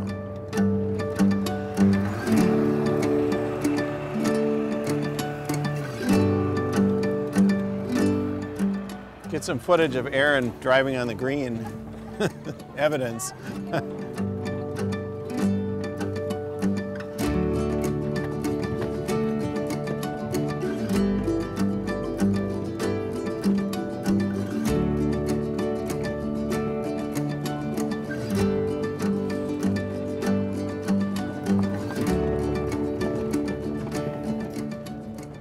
Over the rise here and we'll see hole number 18 that comes across Bass Lake. Kind of a tricky shot, and I don't see anybody teeing off, so we're okay. This is Bass Lake. Now the clubhouse here overlooks the 18th green and Bass Lake. Beautiful view. People love to sit there and have a cocktail and watch their friends try to hit the ball across the lake. I'm kind of looking for swans, if you see swans. Yeah, I haven't seen them lately, but they said they're out here. So. Are those swans right over there? Maybe they are. Good eye. I think they might be up on land. Yeah. I'm used to seeing them floating on the water. We'll probably scare them up when we go over there. They're coming around that way. Tees right along the lake shore here, and then the pro tees are even on another spot, a little tougher to hit. It comes right next to Alex 9, so the two courses are easily accessible from the one clubhouse. Our little friends, the swans, are right up ahead here by this little pond.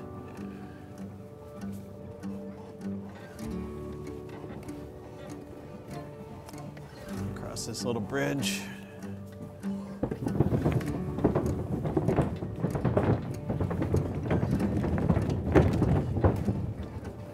And just up over the rise is Goose Lake, a little bigger lake than the other one. Well, I hope we can preserve the natural feeling of this course. We have not built any housing on the course. So like here, this is one of my favorite views of the whole course is across this number 15 green and looking out at Goose Lake, fall colors coming out now. So we don't have any housing units along the course, and I'm hoping that we can keep it that way. It just gives it a natural wooded feel that you don't see as much anymore. With our tour concluded, we have visited 10 resorts in Lakeland Public Television's viewing area. Each has shared a brief glimpse to what makes them special. With so many activities offered, so many visitors from near and far, how has the resorting industry affected the culture of the Northwoods? The resort business, and I know Grandview since I've been here this long, has had a profound effect on every element of our community. People they come up and they have no other reason to come to Brainerd than to come up here and experience the lakes. What they end up doing then is buying a cabin on another lake. They become long-time summer residents. That moves into being up here maybe after they retire, so they're here all summer, or they're here half the year, or they're here all the time. We've had numerous instances where people have come to the area, stayed at one of the resorts, and moved their business to the Brainerd Lakes area. It's added to the quality of life because as we've added more amenities, the local residents take advantage of those. It has had a tremendous impact on the area over the years, and that is that resorts themselves have grown and changed a lot. They're not just fishing camps. Now they're more rounded and take care of families and a lot of different activities in that. And the impact on the area has been big economically because it draws a lot of people from out of our area, plus a lot of people from out of the state come in. And these people not only come to resorts, but in time learn to love the area because of the beauty. And so they in turn will build like summer cabins or even come up and live year-round up here. So the resort industry has helped add tremendously to the growth of our area. What I value about resorts of northern Minnesota is the sense of community and coming up here And no matter how much your life has changed in your everyday world or in what you do every day, you come up here and you know everyone, and if you don't know them, you get to know them very quickly. And so, yeah, it's that sense of community. I have been coming here for, let's see here, 23 years. I started coming here when I was 12 years old, so my parents came here, and I have an older sister and 2 younger brothers, and I was kind of at the perfect age to come here as a kid, and just kind of went all the way high school through college, and now I'm married, and my husband comes now with us. So we come for 2 weeks, which most people only come for a week, but we come for 2 weeks every year. And it's just knowing that you're going to be able to relax and be at the same place. Like, I love the fact that you get up every day and you're like, what do you want to do today?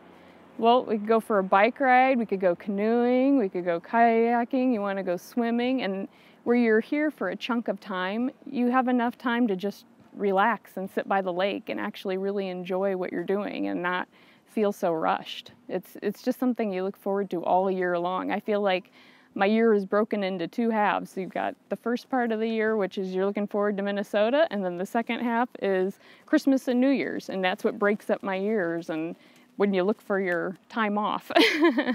I picked this place this year over going to Sturgis because I thought it was going to be so packed with people being there, being that was the 75th anniversary out there this year. I wanted to stay away from that. Again, you know, it's getting out and being able to do some of the things you like to do, and not feeling pressured of large groups of people. The people who come to the area have affected it quite a bit. The retail industry has grown immensely for a small town area. We have a lot of dining, we have a lot of attractions in the area, a lot of golfing. And there's so many people that come that it seems to be able to support all of these businesses during the peak of the summer. There is some winter business as well. It doesn't compare to what summer business is, but a lot of people depend on the tourists. We really appreciate people coming to the area. I think sometimes people would wish the summer would slow down a little bit who aren't directly involved with the tourism, but they know that that is our lifeblood up here. There's a lot of contractors, house builders, people like that that are working on people's homes in the areas who have come to live in the area, you know, after being introduced to it by a resort. My name is Dennis Stoy. We're from McMillan, Michigan, which is up in the Upper Peninsula of Michigan. And so far, we've been here a couple of weeks, and it's been very nice. It's quiet, convenient with the laundry in the store because we stay in it months out of the year. Basically, it's for work. I'm retired, my wife still works, and we travel wherever the work is for her. Well, I have 2 little dogs to start with, which are in the camper now. And you have your own, it's like your own home. When you're in a motel room, you're confined. You can't go outside and grill out supper or do, you know, the dogs have a place to run. I don't like a motel room. I'm retired from staying in motel rooms. I like to have my house with me. Well, it's had a huge impact. For instance, here we've seen people come here and on rainy days they go to town, buy souvenirs. We all know that Bemidji increases its population in the summertime. We see people that came and vacationed here, moved our business to the area, retire here, kids that come and enjoy the area, go to college here, pick Bemidji as a college. We've had people that buy big ticket items, boats, cars, pickups, and one thing about the resort industry, it's a renewable resource. We sell somebody to view the lake and the trees, and next week we renew it and sell it to them again. So it's a real renewable resource. Most of the lakes have been surrounded by private residents. So the resorts have done a great job of maintaining space for the public. Without the resorts, there would be very little public access to the lakes to enjoy our natural resources. So I think the resorts play a particularly important role in that. Economically, of course, the Brainerd Lakes area, tourism is probably its #1 industry. I don't know what has it to the culture. I don't know. It's just, we of course have used our lakes, and I think we've tried to maintain quality lakes. It's to our advantage to maintain quality lakes, and Minnesota is lakes. It's a land of lakes, 10,000 lakes. I think we all are vitally interested in making sure that we have good quality water in our lakes, because that is what really draws people to Minnesota, to our resorts. Right now, we're in very good shape. Our Leech Lake tribe and the community, we're all working together, and we're doing things to promote good fishing and good reaction on the lake area and that. And things are going well on Leech. We're having good fishing and good communication, and that's very important. My grandfather said something. He was standing up on the first tee, and he said, look around. The water that you're seeing is far more valuable than oil will ever be. And it's the truth. We take a lot of pride in preserving our lake. We have what's called the Greenway program here for our golf courses, and lo and behold, doing the old way of maintaining golf courses, the way they still do it in Scotland, with very little fertilizer, and it's a complex process that we won't go into, but it's a far healthier process for the environment, and lo and behold, it provides a better product for the golfer as well. Golf has become a big thing. Once golf started to grow, we saw a lot of people who Brainerd was not on their radar in the past because golf wasn't available up here. And I'm not talking about just resort guests, but people who were looking for a place to retire. So it became a much more desirable destination for people to retire to or build their summer house. You can draw a very strong correlation between the expansion of golf in the area and the expansion of the year-round housing market and the population in general. Golf was a real catalyst for growth in the Brainerd Lakes area. Yeah, if you're having an outing with your family, relatives, family reunion, a work outing, pick this place. I mean, it has everything. It's got an incredible lodge with incredible meals, unbelievable golf courses. The hospitality here is incredible. It's outstanding. You know, we're on a Tuesday ladies league, so we're here every Tuesday morning. And there's usually many more than us today, but it's like a great time to get together and walk the 9 holes. So it's good exercise, it's good camaraderie. It's a great place to go on Tuesday mornings and hang out with girls. And I think it's about mental health, mental well-being and spiritual well-being, not only physical well-being of getting off the grindstone of the daily life, but coming to a place like this. Nature is such a wonderful teacher. You can look at the ducks and learn a lesson from them. You can listen to the loons at 3 o'clock in the morning and learn a lesson from them. I was speaking to one of my guests a few weeks ago, an educator, and we had this long conversation about nature being a teacher, and he had related a story to me about how worried he was for his eldest son, who had just gone off to college for a year. And as is typical with that age kid, he didn't really talk about how he was doing. They would call him up, "How you doing, son?" "Yeah, I'm okay, I'm good." So of course this gentleman was really worried about his son, how he was doing. And at the end of the year, come to find out, this kid turned out to get on the dean's list. He had done incredibly well. And he said he was here that morning watching the ducks, baby ducks, hopping up on our little duck dock down here where we feed them every day. And what he was noticing is that out of 5 baby ducks, 2 immediately jumped up on the dock, and the other 3 were struggling. Could not seem to get up on the duck dock, just couldn't do it. And what did Mama Duck do? Nothing. She just allowed her children to do what they did, whether it was to succeed or fail. And he said, that's just like where I'm at right now. I think I need to stop worrying about my children at this point. And there's a little lesson for me in nature, you know. I thought that was a good illustration of an example of what nature can teach us. I value North Central resorts, mostly just how far they are north and just how you really have the Northwoods feel here. And I also think the way Kim and Big John have really made this resort just very homey. You do feel like you're at home. It's always hard for me to imagine that there's other people that stay in these cabins during other weeks. It's like, that's our cabin, you know, you get used to that. And they really create a feel that you're at home and it's comfortable. And you think of this as being your place, even though you're only here, you know, a week or 2 out of the year, but you know it'll be here when you get back, and you know, you look forward to seeing everybody every year. It's a really good feel up here in general. And as far as like logistically, just being this far north in Minnesota, the woods to me are just beautiful. You can always tell when you've crossed that halfway point in Minnesota where you go from what looks more like plains and stuff to really deep Northwoods with tall pines, and you can hear it in the air, when you can smell it, you can hear the wind, and it's just a neat, really nice feel. We have a lot of traditions.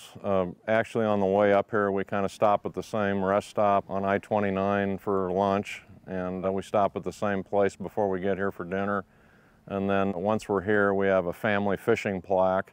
It's just a fun deal, who caught the biggest fish in the amount of time that we're here. And that's been some controversy over the years, even between family members, where one thinks they got the bigger fish than the other one, and we don't weigh anything, we just kind of look at it and pick a winner. But yeah, stuff like that. I mean, it's just little things. It's something that everyone in the family looks forward to every year. I'm not sure if my dad touched on this or not, but this resort in particular, it's so old that when you look around, I always look around and think, how many different families have been here and how many families have continued to come to this resort? I mean, there are people that have been coming here for over 50 years. You know, we're at year, I think, 23 now. We've been coming here for 23 years. And I sit there and think, that's just barely a drop in the bucket compared to some of these families that have been coming for so long. And I just think it's incredible. This resort is really neat. 19 cabins, that's a huge undertaking, and it's a beautiful resort. It's well laid out, and you think of how many memories have been made here. Oh my goodness. You know, we enjoy fishing, we enjoy coming up here, we enjoy the family time. It's a type of lifestyle that I remember as a kid. Maybe you're trying to relive your childhood, I don't know. But when people are up here, nothing is locked, everything's open, you don't have to worry about your neighbor. I guess it's the way life should be, or used to be at one time, and we're going to continue to do it as long as we can. And our families, we're on our third generation now, actually fourth generation coming up here, so I think it's really valuable and really works. It works out really well, and I'm glad it's a tradition that my siblings have wanted to carry on too, you know, that we can all still come up here as a family at least once a year, especially where we live in different states now. It's really something that I think will be good memories even for more years to come. Well, this time I brought more of the family and grandchildren, so it's kind of fun to shut off the internet, shut off the phones, and that's our tradition, is just kind of getting away from stuff a little bit. Introduce some of the young ones to fishing, and of course they like the water. They live in the water about half the time, so. Gosh, you know, that's one of the things that has been nice, is that not much has changed in our experience. You know, the kids have changed, of course, and their ability to be out on the lake has changed, but the resort has stayed very much the same, which is that constancy is something that's been really good. Well, big sense of nostalgia. Like I said, I've been coming up here my whole life for every summer, and so all of the experiences come back because this is the one place that sort of hasn't changed that much in 30 plus years. Just being able to experience what I experienced as a child with my kids is something that's really special to me. I think that because it's been around so long, it's something that is easy to take for granted, that this is like a hidden gem. But it's funny how many people I run into down in the cities or even all over the country that I'll be wearing a Huddles shirt and somebody will come up to me and say that they've been to Huddles, or a relative has been to Huddles, or a friend has been to Huddles, and they had a great experience there. And so I just think the impact that this resort and small resorts all over have had throughout the country and throughout the world is underappreciated. Most of my vacations, my and my wife's, are usually getting away from people, not bunches of people, but that's just us, of course. I just like the family atmosphere. I don't like to loads and loads of people. I don't like to go to the water parks and the amusement parks like some of the grandkids do, but I did have my grandson mention earlier yesterday that this was the best vacation he'd ever been on.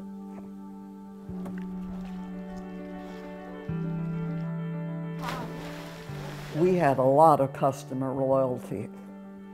The people came year after year. They'd have babies and the babies would grow up and they'd be coming too. So yeah, we had a good repeat business. And the more we upgraded our cabins, of course, the more they enjoyed it. So it does become like this large family. It's not just people coming and going and that they're just strangers. They're people that are coming back. They're coming here for a reason. They're coming here because this is where their families used to be. Their family used to know my family. And it just kind of, everybody kind of comes full circle.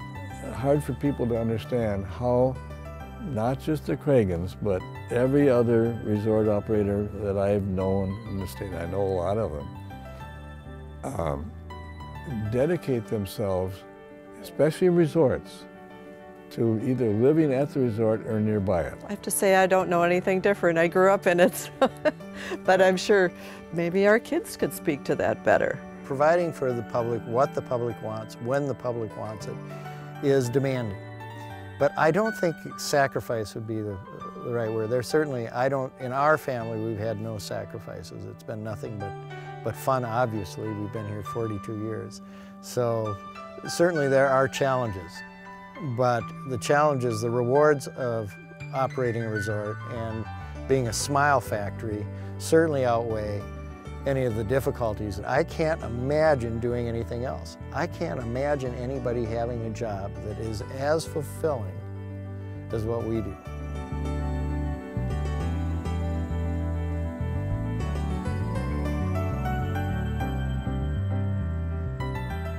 They want to feel validated. They want to feel like I mean something my money means something to these people. And I think it's up to us as resort owners and as people to make people feel like they're special and that the reason that they came here is a good reason and that we really welcome them back and we're sincere about that.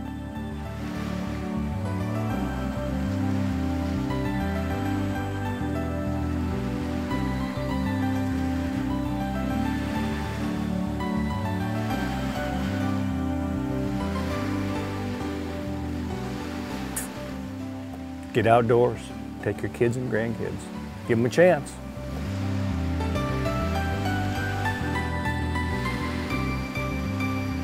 Resorts of the Northwoods was made possible by the Minnesota Arts and Cultural Heritage Fund with money by the vote of the people.